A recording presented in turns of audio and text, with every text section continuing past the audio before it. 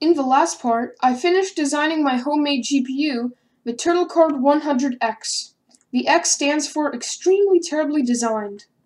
And in this episode, I'm going to be building it. I started by getting all of the parts, which cost about $30, making this card probably one of the cheapest ones in the world.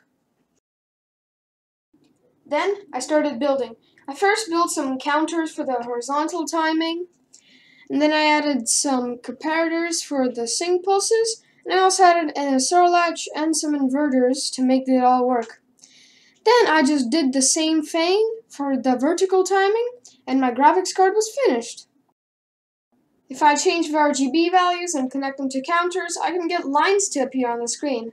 They're kind of broken in some places, but it still shows the lines, so I'll call this a win. In the next and final episode, I'm going to get my graphics card connected to a RAM chip so I can get this image of a bird showing up on the screen. So make sure to subscribe if you want to see that.